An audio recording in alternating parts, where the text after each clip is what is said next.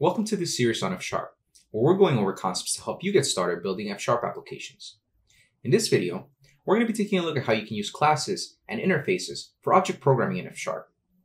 As a reminder, any code that you see in this video can be found at aka.ms/F#-101-samples. Let's get started. The first concept we're looking at are classes. You can think of a class like a blueprint for defining an object. Now, these objects can have properties to define them, and they can have procedures or methods for performing actions. Let me give you an example. Let's think of a car as a class. Now, this car could have properties like the make, the model, and the year. And it can have methods such as start, accelerate, and stop. Let's take a look at some code to see what classes look like in F#. If I wanted to define a class to represent a code repository on GitHub, I would start by using the type keyword, followed by the name of the class, and any parameters that I might need to construct my object. In this case, I'm using name, which is the name of my repository, and stars, which is the number of stars that my repository has. Now, a class can contain many things. For example, a common way to define private properties or methods is by using the let keyword to bind values and lambda expressions. Private access in this case means that I'm able to access them inside of my class definition, but not outside of it. With classes, you can have multiple constructors. In this case, I define a constructor that takes no parameters and initializes a repo object with a blank name and 0 stars. If you want to expose properties and methods publicly, define them as members. In the name example, I'm creating a read-only and immutable property that is assigned a value from the name parameter. If you want to create a mutable property with the ability to get and set its value publicly, use the val keyword as well as the get and set keywords. Static members are properties or methods that don't require an instance of an object. Finally, you can have methods to perform procedures. As you can see, inside of our class definition, we're able to access our instance properties by using the this identifier, as well as our private properties and methods.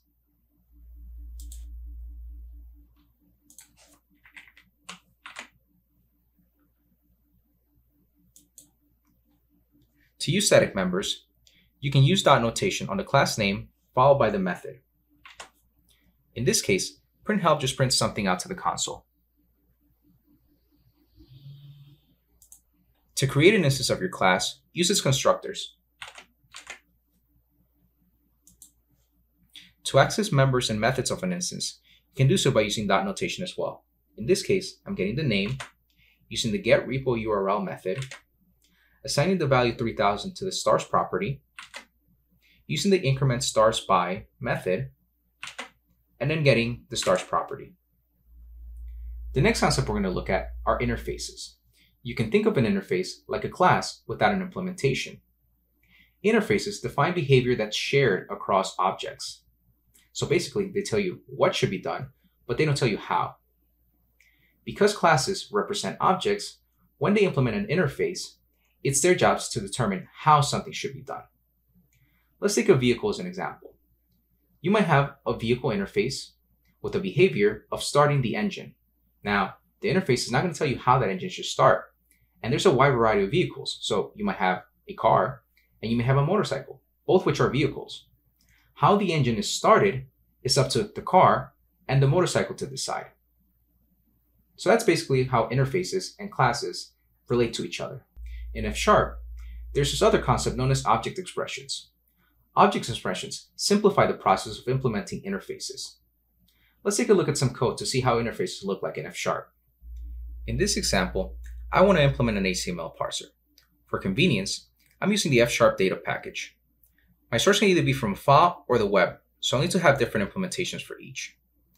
Interfaces are defined like classes with the type keyword. The main difference, though, is their members are abstract and only contain type annotations. In this case, parse HTML is a function that takes in a string and returns an HTML document. I can create a class to implement the interface for both web and file sources using interface and with keywords. To expose interface members publicly, I add them as methods.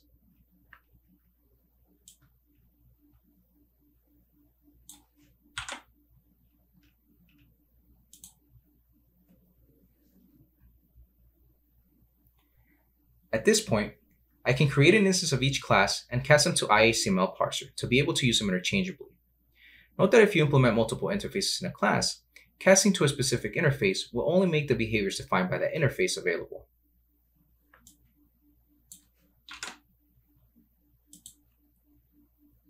Here's where interfaces come in handy.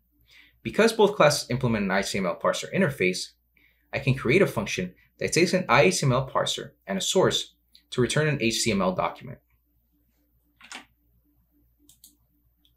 Then, I can use the same function with both the class web parser and the class file parser.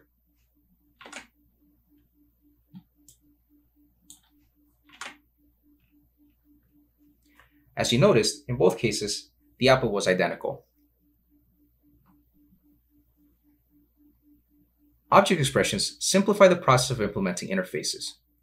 Object expressions are enclosed by curly braces and use a new keyword followed by the name of the interface and interface member implementations. The resulting expression is bound as a name value. Notice how we didn't implement additional members to publicly expose the interface members, and the type is already IHTML parser without casting.